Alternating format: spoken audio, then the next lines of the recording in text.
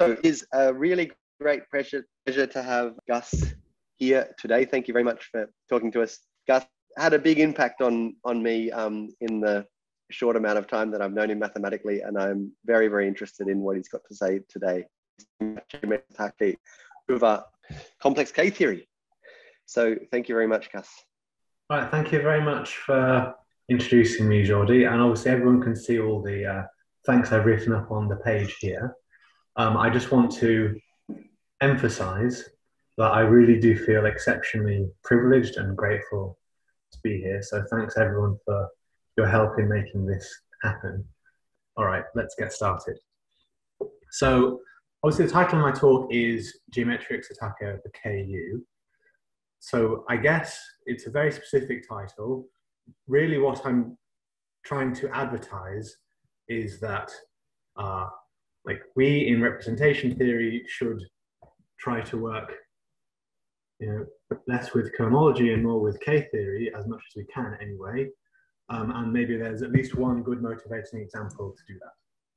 Before I get onto that, I just want to describe, just go back over some background about what I mean when I say we use cohomology in geometric representation theory. So I want to go over the background of the formalism of the constructible derived category. So it's a datum, like a category, but just some data that we attach to, let's say, complex algebraic varieties that somehow encodes everything we know about the cohomology of our algebraic variety x, but also of all varieties over x. And it does so in a highly structured way, encoding the cohomology of such things, but also relationship between the cohomology of such things. And pretty much every fact you knew from sort of the classical study of cohomology of algebraic varieties is somehow packaged up in the theory of constructible derived categories. But what is the constructible derived category? So at its most basic level, it's attached to a complex algebraic variety and some choice of coefficient ring, like K, let's call it could be the integers or the rational numbers or something like that. It's just some triangulated category. Okay, it's got a bunch of objects in it. On this page, I'm describing two of them in an attempt to justify to some extent why I say that this category encodes things about the cohomology of X. So there's two objects, well, there's more than two, but there's at least two objects in this category of interest. There's a unit object called K, if K was the name of our coefficient ring. And there's a dualizing object called omega. So, it's a monodal category. I'll get to that. These are the unit and the dualizing object in some strong sense, but for now I'm just calling them the unit and the dualizing object. And we have these calculations about Hom sets in this derived category. So I guess I told you it was triangulated. That means that there's a suspension or a shift endofunctor of the constructible derived category. And it's a fact that if I look at the Hom set from the unit object to the shift by I of the unit object, I get out the ith cohomology group with coefficients in my coefficient ring. Slightly more esoteric, maybe, statement is that if I look at the dualizing sheaf and look at Homs from the unit object to relevant shifts of the dualizing object, I can get out, well, I can basically deduce the, I guess, the Borel-Moore homology, or, I guess what I've called it here is the dual of the compactly supported cohomology of X. So, I hope this, justifies, at least in some sense, that this category is talking about the cohomology of X. And it also encodes some theorems about the cohomology of X. So for example, there's a theorem called Poincare duality, which is a theorem about smooth, well, really about smooth manifolds, but let's just say smooth complex algebraic varieties, and it's encoded in a very simple statement about the constructible derived category written down here, which says that if you have a smooth complex algebraic variety, let's say it's connected, so it's got a well-defined dimension d, then that's complex dimension. Then the dualizing sheaf is the dualizing object is the 2D shift of the constant of the unit object.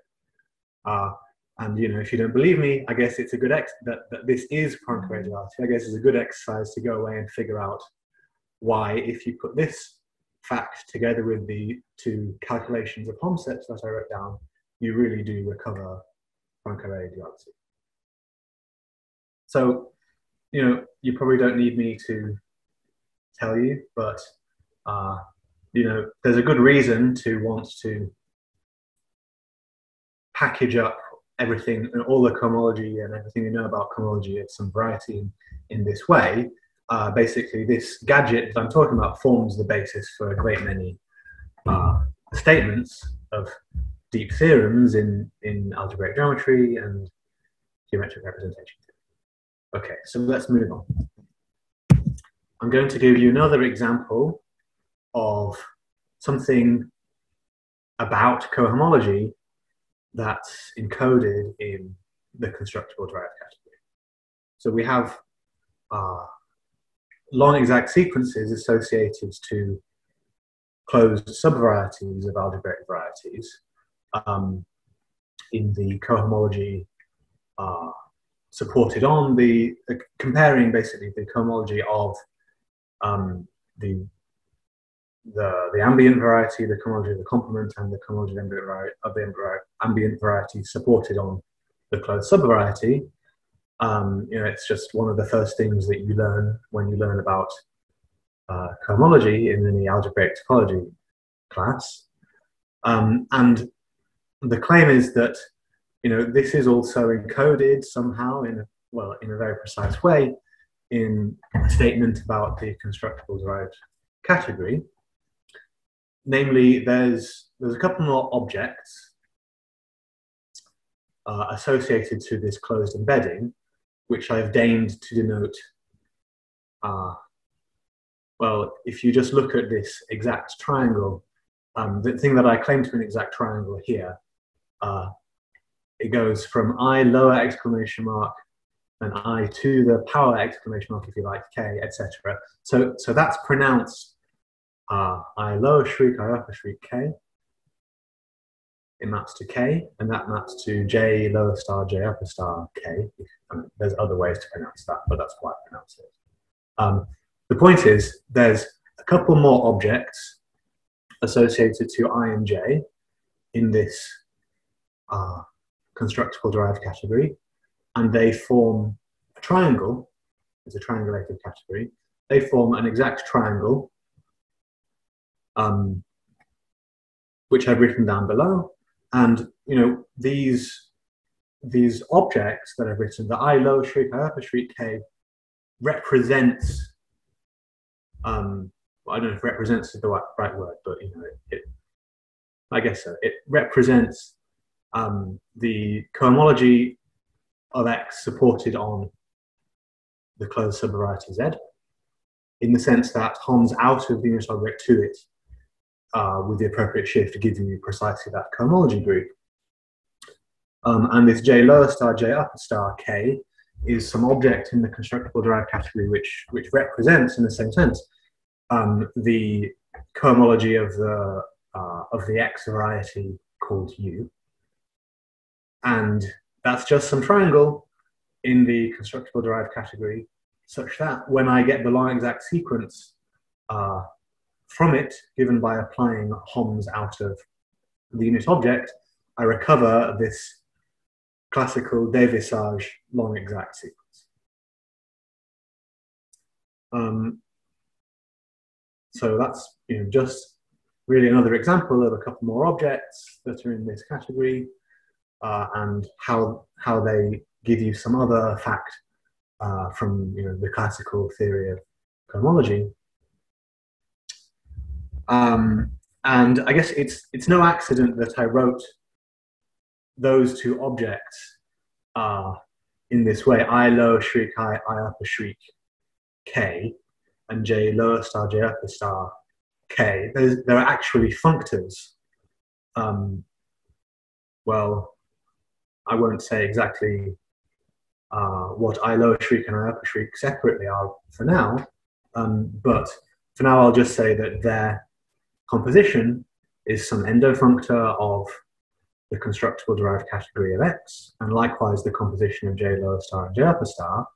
And for any object replacing K, I'll get a triangle like that. So, this theorem, I guess the statement of the existence of such a triangle, and that you could substitute for K any other object of the constructible derived category, is some hint, at least, that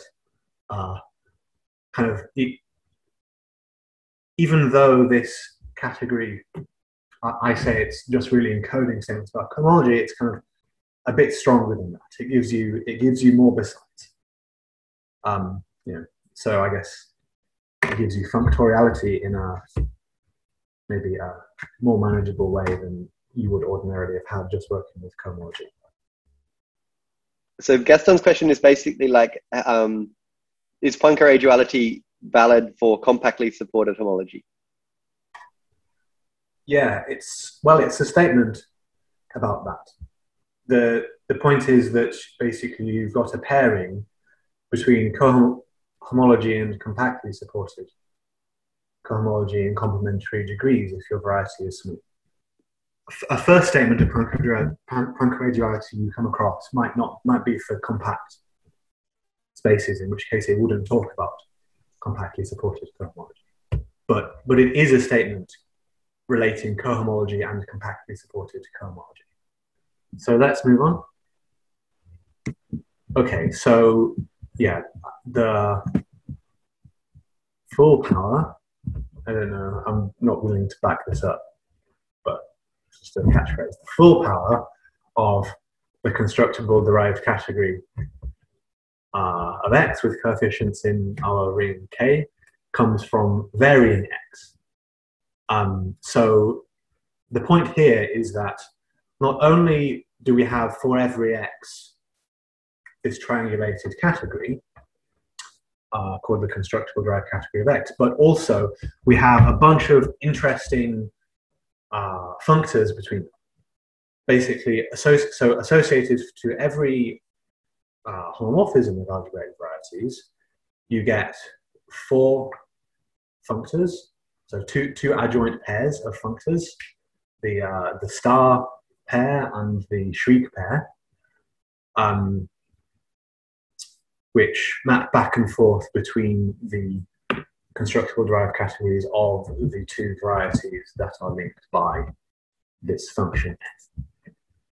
Well, in particular, in the case of embeddings, we've already at least written down some of these functors. These do recover the functors that I described on the previous slide for constructing the Desvisage long exact sequence.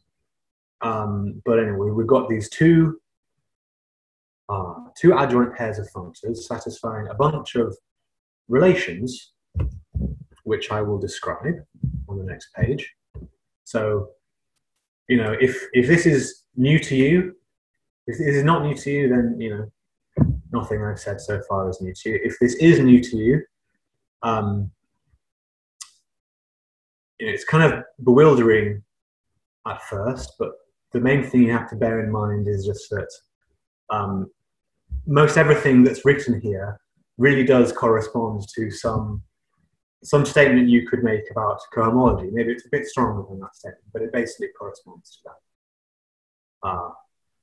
So let's go through the list. These functors are themselves functors in some sense. Basically, all that really means is that if I compose 2s and then take the corresponding, lower star, upper star, lower shriek, upper shriek functor, it's the same as composing the same named functor associated to the two factors of my map of algebraic varieties. F upper star is monoidal. This is basically, in terms of cohomology, just something like the cohomology group is a ring. The dualizing object that I talked about before has actually a simple description in terms of these functors. It's just the upper shriek functor from a point. However, I feel like this is kind of circular reasoning because, you know, now you know that you don't know what the dualizing object is, and you don't know what the upper shriek functor is, but at least you know that, you know, your lack of knowledge is kind of equivalent between those two in some sense. I will actually come back to this point. In the context of, so when I first learned about the dualizing object, I was terribly confused. I read up about Verdier duality and all that, and all I could understand was basically, it's just defined by this formula. So you have to know what the upper shriek functor is. Actually, there's a much better description of it. But it's kind of hard to state in terms of classical constructions. We'll get to it when we do slightly less classical constructions. But anyway, there is some description of this dualizing object in terms of the upper shriek. It's written here. There's a Verdier duality functor, which is really just the internal Hom functor to the dualizing object, but it intertwines the upper stars and the upper shrieks and the lower stars and the lower shrieks, which is a very useful fact.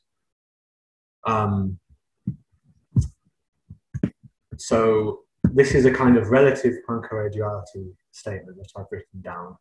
If F is smooth of relative dimension D, then this upper shriek functor is basically the same as this upper star functor up to a shift. I guess this combined with the statement about a construction of the dualizing object will reduce to the Poincare duality statement I made before. So that's why this is a relative Poincare duality statement. We have an identification. The lower star and the lower shriek are the same if F is proper. This is, in terms of cohomology, corresponds to the very stupid statement that the compactly supported cohomology of a compact space is the same as its cohomology.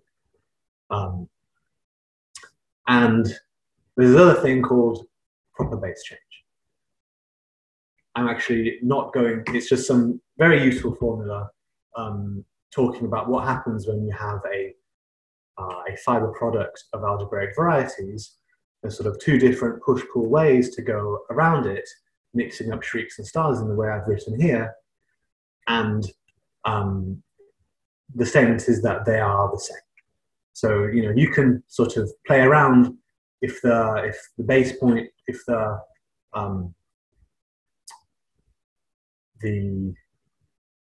variety over which the fiber product is taken is the point, you know, you can try and figure out what this might be in terms of cohomology, but I'm not going to make a concrete statement there. But basically, and this is pretty much it. We've got all of these functors, this together, what's written here together with the Devisage triangle that I wrote down before tells you, I'd be very happy to stand corrected if someone could tell me that I've missed something, but I feel like this tells you pretty much all you need to know in terms of formalism to do a bunch of calculations with the constructible derived category. This is what's called the Sinks functor formalism that I'm presenting here. And I don't know, maybe there's even a sense in which the constructible derived category is universal for having a six-functor formalism. But I wouldn't like to make a strong statement along those lines. The point is, we've got this formalism, we've got these triangulated categories, we've got all these functors, it's all very well behaved, but in some sense, kind of everything corresponds to a statement about cohomology. And basically all the proofs of all of these facts also boil down to statements about cohomology when you really get into the nuts and bolts of it. Okay, are there any... Lin Wan just pointed out that there's a typo in the 5th point. 1, 2, 3, 4, 5. Yes. Okay, thank you, Jordi. So, likewise doesn't make much sense at the beginning of the 5th point. The typo is that F lower should be intertwined with F lower star. That's the statement here. But in any case, that fact is a consequence of, I guess I didn't say that the Verdier duality is self-adjoint in some sense, but it is. And that likewise statement, or at least the proper likewise statement, follows from messing around with adjunctions from the statement of the 4th bullet point, although that's not how you'd prove it. But all of these things sit together. Yeah. Okay. Any questions? I guess an obvious question is what the other two functors are, since you called it a 6-functor formalism and then only talked about 4 functors. Ah, right. So I'm actually not sure. Now, I'm sure people know, but this always confused me. There's another functor called Verdier duality. There's another functor on top of these 4. There's also an internal Hom functor, and there's also an external tensor product functor. I suppose that the other 2 functors must, and there's also a tensor product functor, you know, and like if you take at least 2 of those, you can construct the other 2. So I don't really know what the canonical 6 are. Maybe you can tell me. I would have said it was internal Hom and left to right tensor product. And the tensor product? Yeah. I didn't catch that. Yeah, okay. I said F star is monoidal. I didn't say that the derived category was monoidal. I suppose I should have, otherwise it doesn't make much sense. I think you did. Oh, I did? Yeah, so given that it's monoidal, it has a tensor product functor. And there's also an internal Hom functor that I've alluded to, even if I haven't written it down.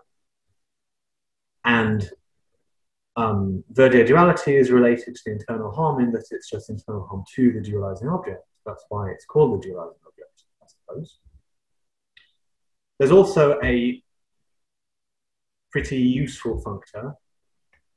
It's used quite a lot, called the external tensor product functor. If you've got a product of 2 varieties and objects of the constructible derived categories of both, then you can tensor them externally together to get an object of the constructible derived category of their product. And this is a functorial or bifunctorial operation, I guess. But it can just be constructed in terms of pullbacks and tensor products. Pullbacks meaning upper star functors. So it doesn't make the list. Okay. Any other questions? Just a general comment to support Gus's kind of unsurety with the 6 functors. Because I always find it a bit of a red herring that we think that there's lower shriek, lower star, upper shriek, upper star, Hom, and tensor, because there's really 2 tensors. There's, and I don't know, the fact that I'm not aware, like that I wasn't aware of that there's 2 tensors was kind of like led me down some blind alleys. So, right. I think the same thing happened to me when I was writing paper 2. That's why sometimes I feel like we should advocate for the external tensor product replacing the tensor product, because you can recover the tensor product by doing external product onto x squared and then restriction on the diagonal. And then the other product is just the Schritt restriction on the diagonal. And it seems like there's no reason to prefer one over the other. But we do, apparently. Anyway, there's one other thing to say about this constructible derived category, which is, not only does it have all of this very, very neat and highly computable formalism, but it also has these amazing objects inside it called perverse sheaves. Well, there's other interesting objects besides, but basically, I guess the first really interesting new object that was discovered inside the constructible derived category is called a perverse sheaf. And, these are just some objects which, I don't know, you'd never have found them if you just were messing around with cohomology. You really need this formalism and this, this somewhat technical category. You need to play around with it. You need to really use all these different functors, and then at some point you discover these amazing objects called perverse sheaves. And the reason why they're amazing is that, well, there's all sorts of fantastic things about them. They form a really, really well-behaved subcategory. They are reasonably amenable to computation, and they just, I don't know, they seem to be the right thing to consider. I don't know if there's a good philosophical reason for that, but they just are the right thing to consider if you want to prove a load of really interesting results in representation theory. So, okay, that's, I don't know, these objects are probably really the best advertisement for learning about and using the constructible derived category. So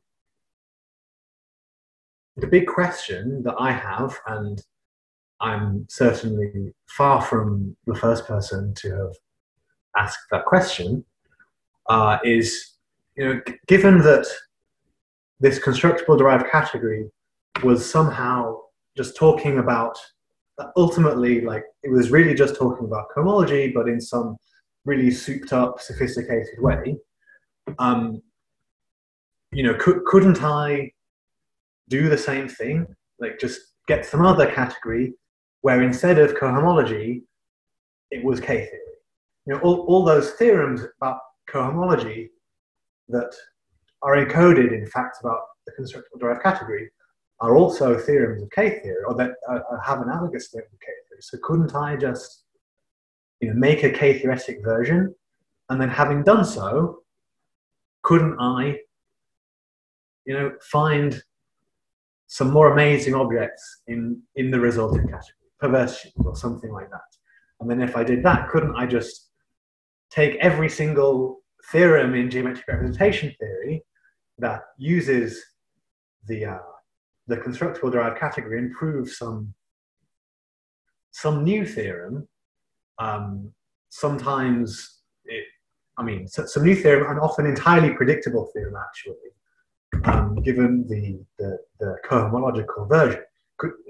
It would be a fantastic thing to have. I think, if we had it and it was on a very firm footing, then basically you could pretty much just sweep over, half of the history of geometric representation theory and just churn out new results. It would be fantastic. So that's the big question. Well, I'm introducing some new notation for this category right here. I see no need to massively change the notation we had before. Before we had dcx of k, where k was, our ring, the integers or the rationals or something like that. Let's just replace it by the symbol ku, and let that denote this imagined amazing category. So I guess the next thing that I want to do is actually give you a concrete example of a great theorem from representation theory, from geometric representation theory, that was proved about one example of a constructible derived category, and say what we would hope the theorem about this other object would say. But before I get on and give that specific example, just maybe it's good to clarify that you're always talking about topological K-theory here. Thank you, Jordi. So there's something called algebraic K-theory, which is more complicated, for the most part anyway, typically more complicated than anything that I'm proposing here, and anything that I will propose by the end of the talk. However, I think it's true that some of the things that I'm going to talk about are related to things that you could say about algebraic K-theory, maybe in a fruitful way, I don't know. But yeah, basically you don't really have to worry about algebraic K-theory. We're just talking about topological K-theory. The fact that I'm working with an algebraic variety rather than just like a topological space, or maybe an complex analytic space or whatever, is just mostly irrelevant. But there are probably some times where it's not incredibly essential for this. Okay, so I want to explain this really motivating specific example. But unfortunately, first I have to take a detour because it's about equivariant derived categories. So I'll try and make this somewhat brief for now. But yeah, first I need to take this detour.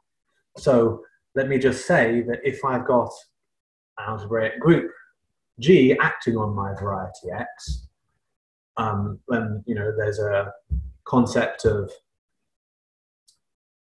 equivariant cohomology, which has several descriptions, but one of them is just that, if you think of X as a topological space with an action in a topological group G, then you can form something called the Borel construction, which is some sort of homotopy theoretic quotient of X by G.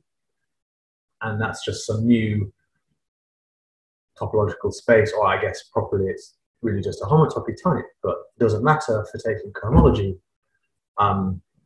And that's the equivariant cohomology. And the point is that, I guess the narrative is that anything about cohomology is also a thing about the constructible derived category. And, the narrative holds. In this instance, there's an equivariant version of the constructible derived category, notated in this way. We just stick an extra G down in the subscript of the D, and this encodes things, about equivariant cohomology of G equivariant X varieties, and it is to the equivariant cohomology of G equivariant X varieties as the ordinary constructible derived category is to the cohomology of X varieties. It has a six-functor formalism, and basically, it's a little bit more technical, but at the end of the day, it pretty much works the same way as the ordinary constructible derived category. Now, there's also a notion of G equivariant K-theory, and we can hope that there's we don't even, I haven't even proposed a K-theoretic version of the constructible derived category. But, you know, supposing that we could do that, we can also hope that we can make an equivariant version, which is to equivariant K-theory as, you know, the regular K-theoretic derived category is to the K-theory of varieties over X. Okay, so we'll assume that that exists, everything works out. You know, I'll come back to issues with this later, but let's just assume that we have also an equivariant version. Okay, so finally onto something to do with geometric Satake, which was in the title of my talk. So I'm glad I made it here after only 45 minutes. Speaking of which, let's break right now. Welcome back, Gus. Thank you. Welcome back, everyone else. I just want to go through an example of something that's, you know, some really wonderful statement in geometric representation theory that uses the constructible derived category and give a definitely incorrect but roughly correct statement of the analogous theorem that ought to hold with the K-theoretic derived category, and explain that there's some evidence that really does hold. Okay, so the wonderful theorem is geometric Satake, or actually, as I'm presenting it here, derived geometric Satake. So associated to an algebraic group, complex algebraic group, reductive, I forgot to say, yeah. Associated to a reductive complex algebraic group G, there's some big complicated algebraic variety, let's call it, called the affine Grassmannian. It's got an action of some loop group associated to G, but, you know, I guess the exact definition of these things is not extremely important. But the point is that if you consider its equivariant constructible derived category for basically, well, what's written as L plus G here, but it's, at least in terms of, it's basically the G equivariant derived category, but with fewer objects. The point is that we've got some algebraic variety, some complicated group acting on it, and if we look at the equivariant constructible derived category for that, it's equivalent to some purely algebraic thing, which is already you know, a nice fact. And then the description of that purely algebraic thing is what's really amazing. It's constructed out of the Langlands dual group. So I guess I'm kind of glossing over the choice of coefficients here. And I guess I'm also kind of glossing over the status of this theorem. But in any case, the statement is that for any choice of, almost any choice of coefficients that you care to think of K, there's a Langlands dual, the Langlands dual group has a form over that ring, which doesn't appear in the notation. But there's this Langlands dual group, and the purely algebraic description of this category is I consider the Lie algebra of this Langlands dual group. I take its symmetric, so just as a vector space to start with, I take I take the commutative ring it generates, its symmetric algebra, viewed as a DG algebra with the generators in degree 2. So that's some DG algebra with an action of the Langlands dual group, and I can consider coherent sheaves, but you know, basically it's just a the Greener functions on some vector space, maybe you don't have to worry so much about this differential and it vanishes, but just know it's there. Basically, it's just Greener functions on some vector space, the dual of the algebra of the Langlands dual group, and I can look at Langlands dual group equivariant coherent sheaves on that space, or if you like, modules for its Greener functions that are equivariant with respect to this Langlands dual group. So that's just some purely algebraic category. It's a triangulated category, and it's just equivalent to this topological gadget for this dual group. It's amazing. Moreover, and I guess this is where maybe the need for perverse sheaves might come in, is that so these magical objects on the left-hand side correspond to the sort of the obvious objects on the right-hand side, where you just take a representation of the Langlands dual group and view it as a free sheaf on its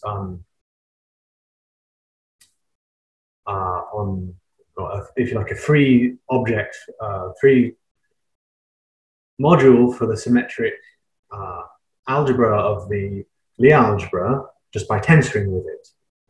And that's going to have a action of that tensor product will have a diagonal action of the Langlands dual group, and it's sort of, I don't know, the obvious way to construct an object of the right-hand side, but they correspond to these magical objects on the left-hand side.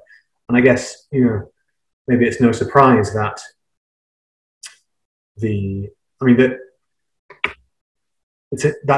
that's two things. That's an illustration of the correctness of perverse sheaves as interesting objects in the left-hand side, but also it's a technical reason to want to have them, because the proof of this inevitably goes by some analysis of the perverse sheaves in the left-hand side. Okay, and there's kind of a souped-up version of this theorem where we throw in an extra group which acts. C star acts by quote-unquote loop rotation on the affine Grassmannian that we constructed. And what happens? Well, I guess you should always expect that when you're throwing in a C star action, you end up getting a one-parameter deformation of the result. That's just because the equivariant cohomology of C star is functions on the affine line. And indeed, you do get a one-parameter deformation. You get this Riesz algebra of the universal enveloping algebra coming. Okay, so anyway, I guess the first statement is already pretty amazing, and then the fact that loop rotation equivariance switches on this PBW business on the right-hand side. On the right-hand side is just fantastic. Anyway, those are the statements. They are definitely true if K is Q, I guess. I don't know actually what the status of them is for an arbitrary ring here, but the equivalence on the level of perverse sheaf, the subcategory of perverse sheaves corresponding to what I said it corresponds to, is known for almost all reasonable K. And that's the actual geometric Satake theorem due to Merkovich and Villani. Okay. Fine. So that's the derived geometric Satake theorem. And I guess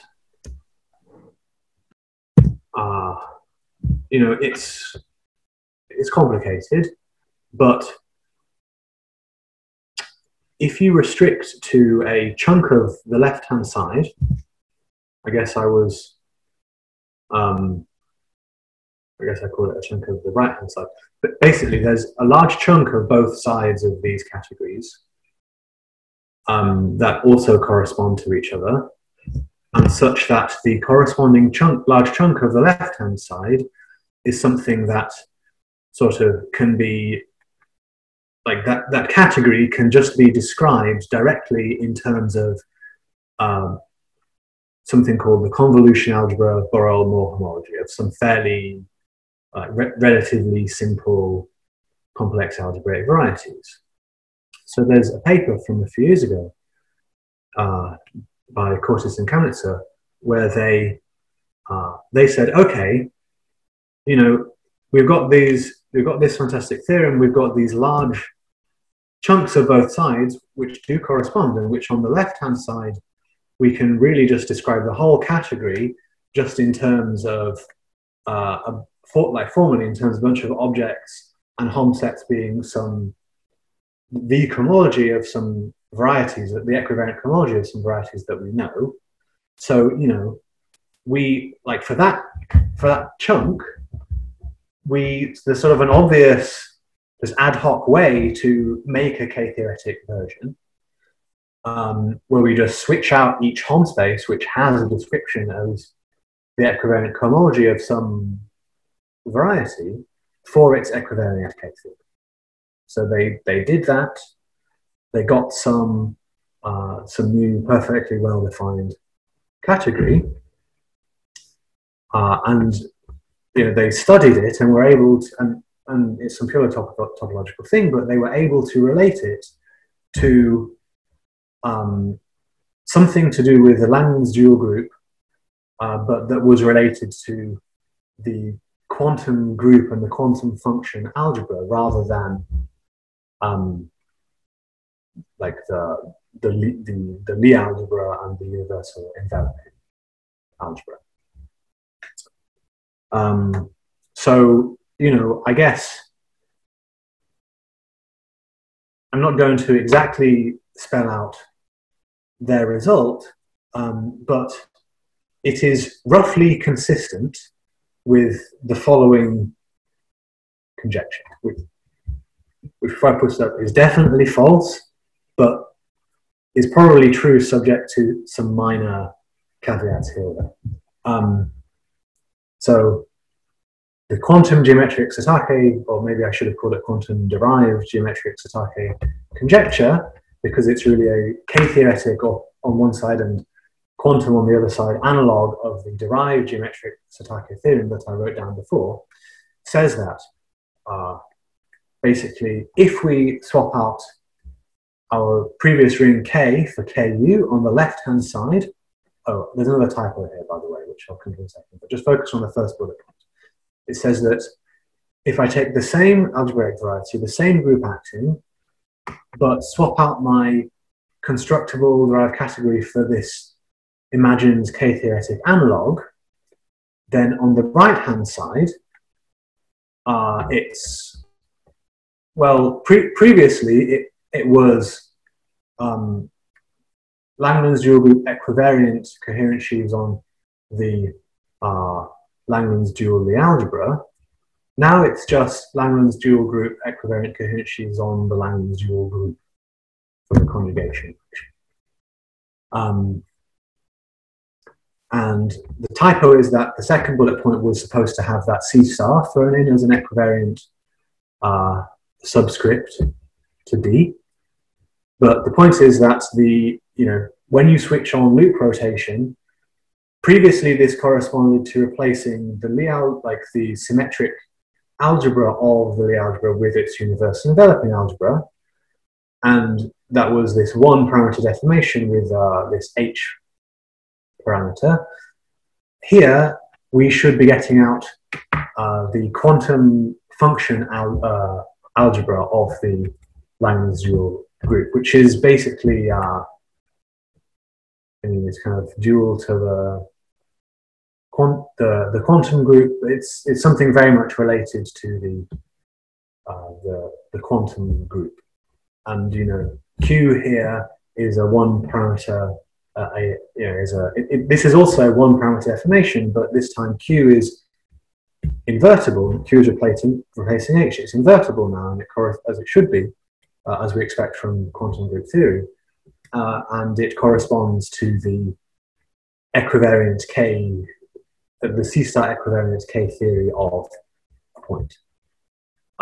So, if we had a theorem like that, it would be absolutely fantastic. And my claim is that, subject to some tweaks in the statement here,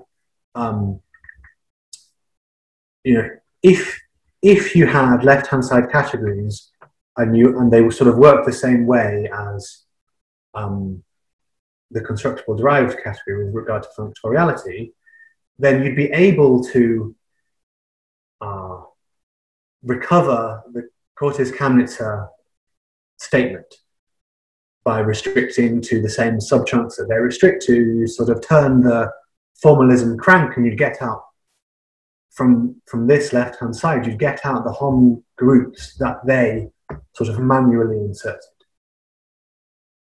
And the statement that I've written here, the subchunk of the right-hand side is, the category that they found that was indeed equivalent to their manually ad hoc constructed category. So that's why I say that this is kind of consistent with their theorem. And it has come to my attention that Ben Elias and Geordie Williamson have recently been performing some other calculations that I think they've gone further than Cortes and Kamnitzer went, which are providing more evidence for this conjecture, or at least one very much like it. It seems a little bit absurd, doesn't it, to say that we have evidence for a conjecture where I haven't even told you what the left-hand side means, but the point is that whatever it means, you should be able to, we can at least say what some of its objects would be and what some of its Hom spaces would be, just by analogy with the constructible derived category. So I don't know if that... Can you explain what the right-hand side is, Gus? The right-hand side... Sorry, you're asking what I mean when I say the right-hand side, or you're asking me to explain these right-hand sides? These right-hand sides, what the definition of the category is. So, there's... so for the first one, there's a ring called algebraic functions on the Langlands dual group. And you're supposed to view this as a Z mod 2 graded DG algebra. And you can, consider Langlands dual group equivariant DG modules for that DG algebra. And I suppose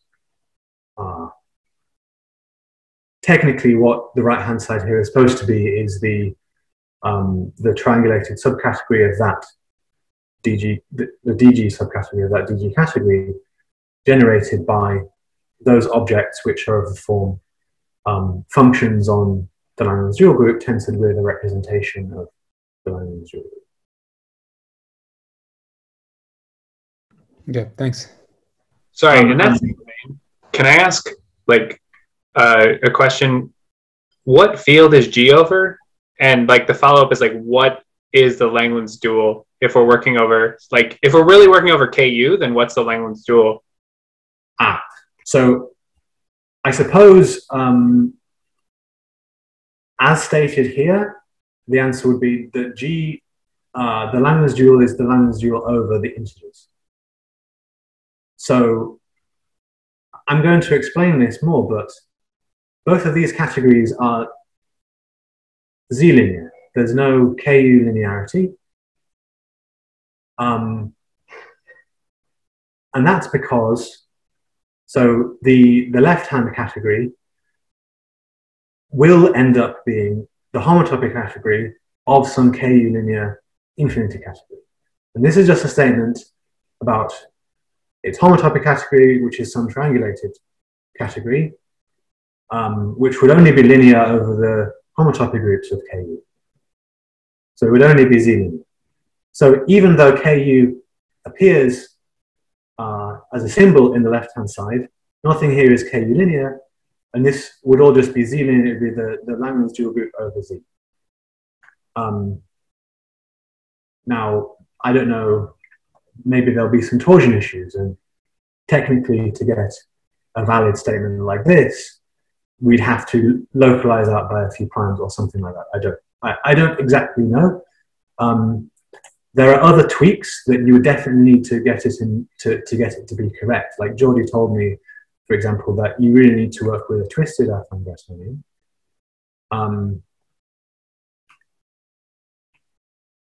There may be another tweak to do with having to take a finite flat, like tensoring over a finite flat covering of the representation ring or something like that. I mean, probably in the end, there'll be a very neat way to state this, and this is not it. But basically, something like this is true. There's also, actually, this is one of the things that I would, so I've got another section where I propose actual constructions of these categories. I've got a final section where I talk about, like, I have a long list of ideas and observations, and one of them is what the actual KU linear statement here should be. So the actual KU linear version of the left-hand side, where we, that we got before we took its homotopy category, ought also to correspond to something purely algebraic. And I have a notion what it might be, and it will involve a Langlands dual form over KU, which sure it exists. There's some root data, like probably over any spectrum, given some root data, you could get a algebraic group. I think that statement is suspicious. Yeah. So Lurie explained to me that to lift an algebra to a general spectrum requires that the algebra is of a very special form, which functions on groups which aren't tori are not. So are you saying that there's no hope for any non-discrete spectrum to have a version of the group acting upon it? My understanding was that if you want to, I don't know, I don't understand this well, but my understanding is, you have something like HZ, and then you have the sphere spectrum, and then you have a whole lot of spectra in between. Yeah. And somehow, like, the further you want to lift your algebra up, the more constraints it puts on your algebra. So, for example, if you lift all the way up to sphere spectrum, then this implies that your algebra has lifts of Frobenius for all P, which, almost no algebra over Z has.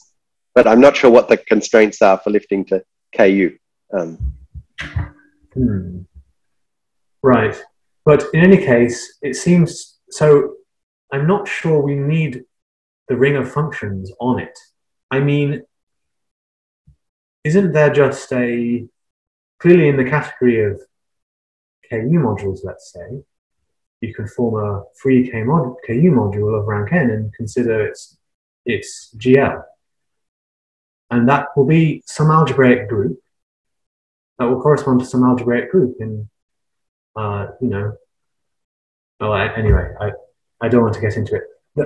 But it's, what I want to say is that whatever statement I propose, it doesn't involve directly writing like function like this O or OQ or anything like that.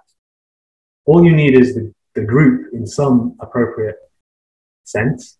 It would just be like some object of infinity stacks on KU algebras. Okay, sheaves of spectra.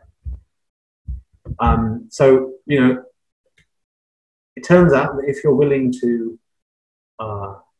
believe in spectra and use spectra and understand spectra, which I don't know well enough, but nonetheless, I think I understand them well enough to believe that what I'm about to say is true. Then basically there's a pretty simple definition of what this K-theoretic constructible derived category is. So, you know, I never actually described the construction of the constructible derived category. I've never said it had anything to do with sheaves on X, but it does. The standard construction is you have a category of sheaves of K, that's lowercase k, modules on our algebraic variety X. And basically you just take its derived, that's an abelian category, and you take its derived category, and then you pass to some objects which are called constructible. But the kind of annoying thing for me anyway about that statement is that in the end, the object, what the objects are is they're complexes of sheaves on X. And, you know, we did some localization procedure, but nonetheless, the objects are just some complexes of sheaves on X. But there's no real sense in which they are sheaves. And, you know, that they're not could be basically proven by some sort of, just take some algebraic variety with non-trivial cohomology and cover it with subsets that do have trivial cohomology, and you'll just see that there's no way in which you could deduce some interesting element of some Hom group on the big thing from Homs of its restrictions to the subset. So there's just no real way in which, at least on this triangulated level, we're actually looking at, it's built out of sheaves, but the objects themselves are not really sheaves. But there's a way to make them so, which is that instead of working with K, you switch perspectives. I mean, it's basically still K at the end of the day, but there's a spectrum associated to K called the Eilenberg-MacLane spectrum, which is some commutative ring in the symmetrical model infinity category spectra. And, you know, I can just, it makes sense to consider sheaves of HK modules on X. And that's, you know, that's some new stable infinity category whose homotopy category is just equivalent to the derived category of sheaves of K modules on X. And, you know, whatever the definition of constructible object we had before just makes sense basically in exactly the same way for sheaves of HK modules. But we don't have to do any nasty localization procedure. We can just directly consider sheaves of HK modules on X, and that already gives us, you know, an enhancement in the sense of, you know, infinity, in the sense of stable infinity categories of the constructible derived category of X. It's, you know, in many ways it's actually just better than the derived category, the constructible derived category of X. There's this thing with the object actually just directly being sheaves, which I really like. There's also maybe the nicest thing about it, or my favorite thing about it, is that there's a really, really neat description of the dualizing complex, which is just that, I mean, I guess maybe you could have said this already on the triangulated category level, but it makes more sense here, which is that all the dualizing complexes from this perspective is, well, it's a sheaf of HK modules on X. It's the sheaf which associates to any open sub-variety, let's say, or I guess an analytic subset, any open subset U, the smash product of HK with the one-point compactification of U, thought of as a homotopy, as a pointed homotopy type.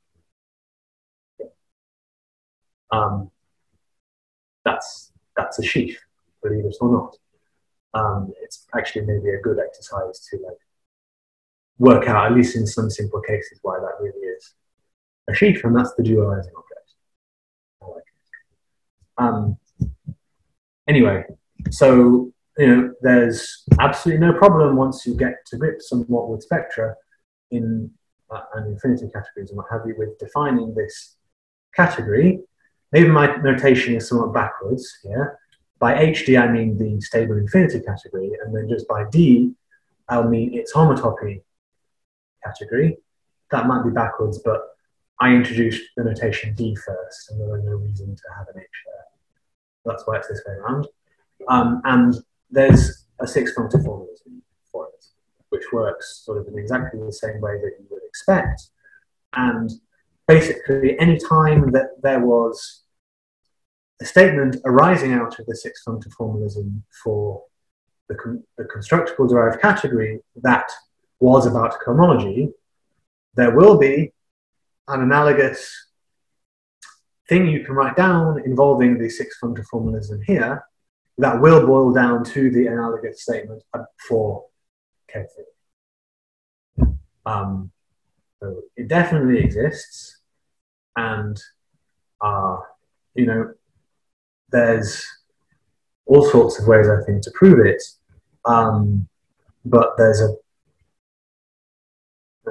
dumb way to prove it, which is that basically, Morel-Voevodsky did something to do with motives, but basically they constructed a six-functor formalism for sheaves of spectra just over the sphere spectrum for on some complicated site associated to an algebraic variety, and it just holds. There is a six-functor formalism, and what I'm proposing here could just be got out by some realization procedure which carries the six-functor formalism over. Now that's a terrible proof, and there's definitely a more direct proof that would also extend to like analytic spaces, complex analytic spaces, that just doesn't use algebra and works directly there. But at least, this is an incontrovertible proof, and nobody could say that it doesn't exist. And probably the quickest proof that I know, since I haven't actually seen a more direct proof vision now. Okay, so that's the absurd but short proof.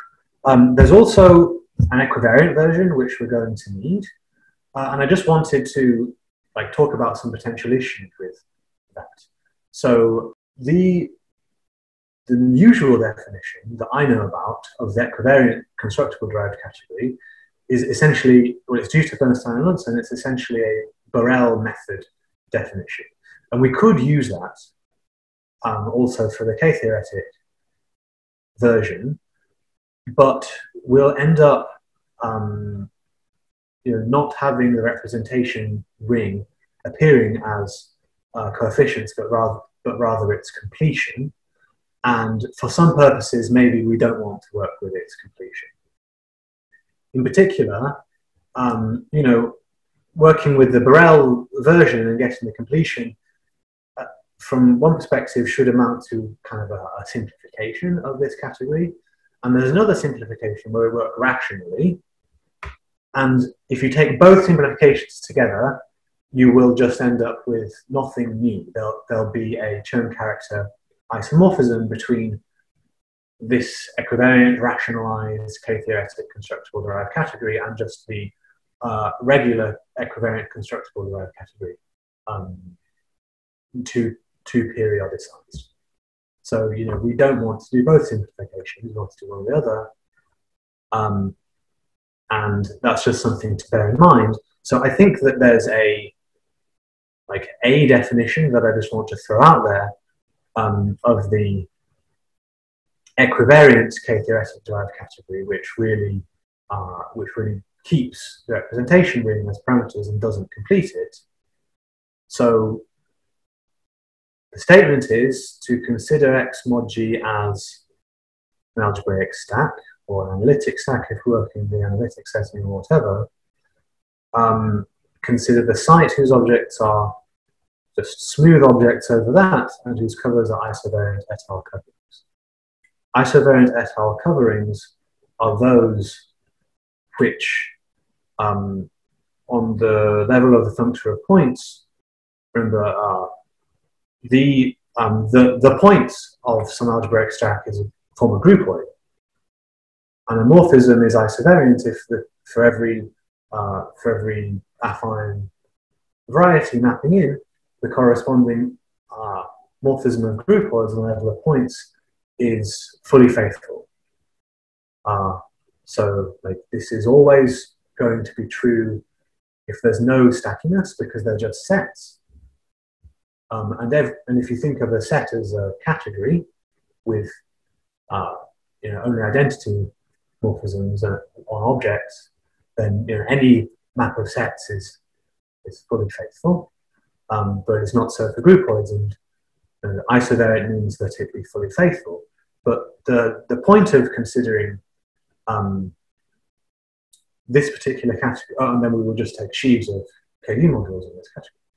The point of considering that is that when you look at point mod G, basically everything in the associated site for that can be covered by things of the form an affine space, time, or I guess I should say, yeah, and basically an affine space times an orbit mod G.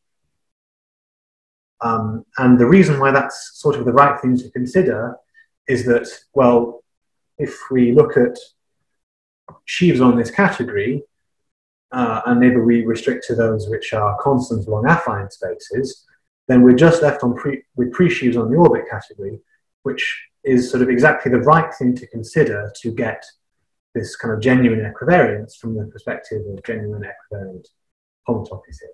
So there is a perspective from which this seems like the right thing to consider. And I think we get some interesting stable infinity category out of it, which sort of computes the right thing, the right equivariant homology that we'd expect it to. What I'm not sure of is that whether we really do have a six-functor formalism for that. I mean, I'm certain that it's true, but I can't prove it because, I mean, there are some technical issues. So basically, there's been some work done in this direction, but I don't know how to prove it, and if anyone can prove it or can help me prove it, that would be fantastic. There's probably much less of an issue if you're willing to do the Borel or Bernstein-Wentz version, but then you have to complete your equivariant parameters, which you might not like. Okay, so that's the end of my section on sheaves of spectra, and I realize that it's the end of the talk, which is perhaps unfortunate because, well, this was basically everything super concrete I had to say. Then I just had a list of observations and ideas. One thing that I want to talk about is, well, I guess before I open up to questions, I have to say, the reason why we can hope to do something meaningful by looking at the K-theoretic derived category is that even if we don't know right now how to construct perverse sheaves, or even how to define them, we definitely know how to define and construct parity sheaves. And that's just simply because KU is two periodic and has vanishing odd homotopy groups. So with that in hand, there's sort of going to be inevitably enough juice in the formalism of six functors to get a good handle on parity sheaves, and for many purposes, including hopefully for this geometric Satake statement, that will be enough, and we won't even need to figure out what perverse sheaves are. And there's actually already been some work done by myself and my collaborator Spencer Leslie, where we worked with some other two-periodic ring spectrum, and considered essentially what boils down to the constructible derived category of sheaves of modules. For that, we considered parity sheaves there and proved some interesting things in representation theory. So it seems like the same thing should basically work out with K-theory as well. And a bunch of other observations too, but my time is up, so I'm going to cede to questions or to organizers or to whatever is the protocol. Thank you very much, Gus. So are there questions for Gus? I guess I have a question about why, I mean, if you're attempting to answer the big question that you posed, why try geometric Satake first? Surely there would be easier settings, classic settings in geometric representation theory. For instance, the finite plane variety, to test out some of these ideas on first. So I guess personally, the reason is because, I spent my entire grad school time working on geometric Satake, and this just felt very, very natural to me. So that's the reason why I didn't do that. Now, the reason why maybe you shouldn't do that is I think that by now it's been done, at least in some sense. So there's work of Eberhard. So I'm not sure if the category that he really worked with is phrased in terms of sheaves of K modules or whatever, but he started with something from motives land and considered some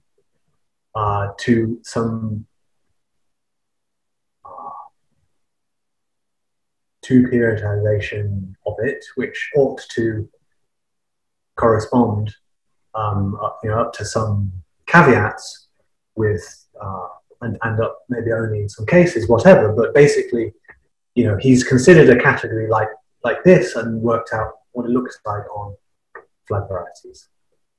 Yeah, I think. I mean, I think Jordi can confirm if that is really true. He's the one who raised my awareness to it.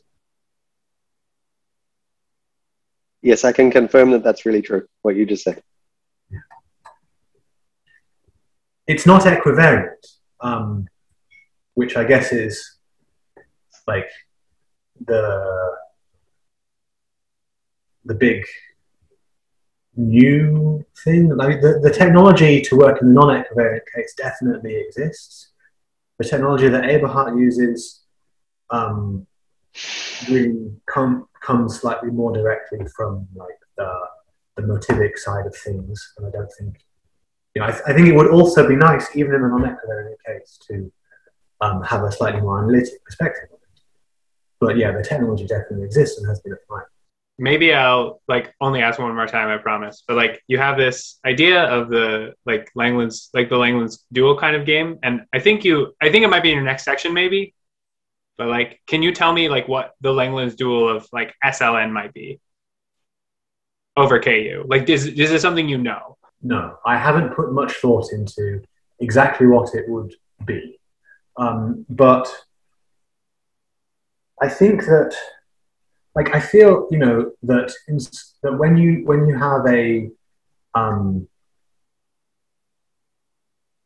functor of points description of an algebraic group in terms of, endomorphisms and determinants and blah blah blah, then I don't see why you shouldn't be able to at least define it on the level of functor of points on the category of KU modules. So, or the category of KU varieties. Doesn't it make sense to consider the functor of points which sends a KU variety to, global sections, of endomorphisms, of the trivial rank n vector bundle, and that would be GLN, and then we could do a determinantable condition. These would at least be, you know, this would give a function of points for like what the what GLN or SLN, whatever, should be of a KU, where it, you know, I don't say it's representable as an object as a variety, as a, you know, KU scheme, but there's definitely a function of points, so we could at least think of it as an object of, you know, stacks over KU schemes. Why not? And then that would be GLN or SLN or whatever have you. And yeah, the actual statement where you don't have to write down, you know, functions on it, which I think is what Jordy was complaining about, will just be that, okay, so it's some object in stacks on KU varieties. Now that infinity topos is being an infinity topos, it's powered over homotopy types. So that means I can do things like internal hom from S2. And that's basically all you need for the statement. You would have some new stack internal hom from S2 to this stack I described. Classified, well, I guess I didn't exactly describe point mochi, but once you've got a group stack, it shouldn't be that hard to, you know, quote, you can just do point mod, and then you can, I mean, just look at the statement that I've written here. If you believe you have some group stack G, then there should be no problem writing these statements down. And you never need to say something like lift the algebra of functions on G to KU. All you have to do is construct G as a stack. So you just need a function of point. I think we know what they should be. Yeah, so that's the, I guess there's also a typo here. There should be HD on the left to be consistent with my notation. I missed off a KU coefficient as well. But basically, yeah, it seems like something like that should be possible. Yeah. Thanks. Thanks everyone for coming, and thank you especially to Gus for giving us this very, very nice talk. Thank you very much, everybody, for listening. You know, it's been a real privilege. Thank you also very much to Jordy, I know, because you went some way out of your way, I think, to have me here, and I really, really appreciate it. Thank you very much, everybody.